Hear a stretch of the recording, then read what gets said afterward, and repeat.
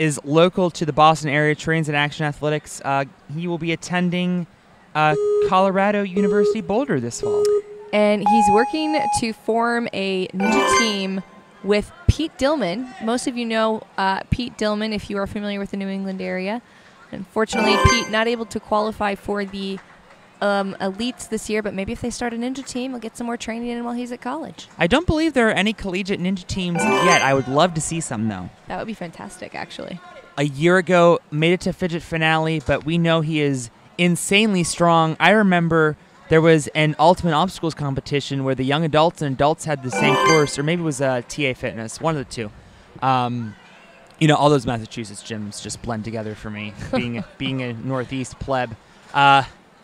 Although he's floating through Park Place, but I remember six of the top 7 athletes were young adults, and that was the day I told Chris we need to have an elite division, and now Ethan making his mark. Ethan, the reason I bring that up, won that competition outright, beating many of the elite competitors that you're going to see here today. 18 seconds left. Splat-a-lot. Come on, Ethan. Wow, Ethan has always done well at competitions. You see that focus. He's not panicking. He's just knowing, all right, I got to get to the platform, hit and that then buzzer. He does.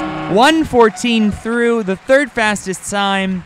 Ethan Zimmerman will be on to stage 2 and could be one to watch out for.